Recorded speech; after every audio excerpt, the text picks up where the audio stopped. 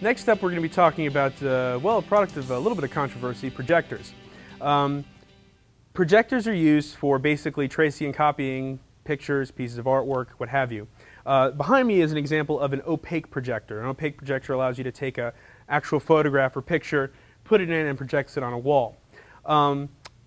It's controversy because some people like to get started with it and they can start getting great results immediately, but some teachers and instructors feel that this might be more of a step back than a step forward because it makes you basically not force you to learn how to do different proportions and different things such as that. It's up for some debate, but I will tell you this. There is no shame in using a projector and getting started and getting confidence and instant results in your painting.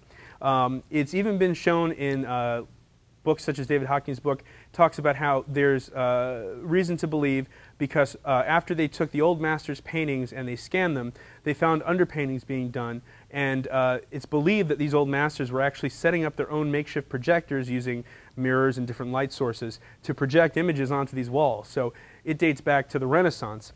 Not to mention the fact that many of those painters had apprentices, and how the apprentices learned was repetition.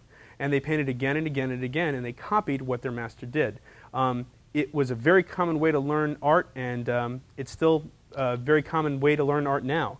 So if you think it would be helpful to you, definitely there's no shame in trying it and giving it a shot and seeing if you can get some great art to start with immediately. So give it a try.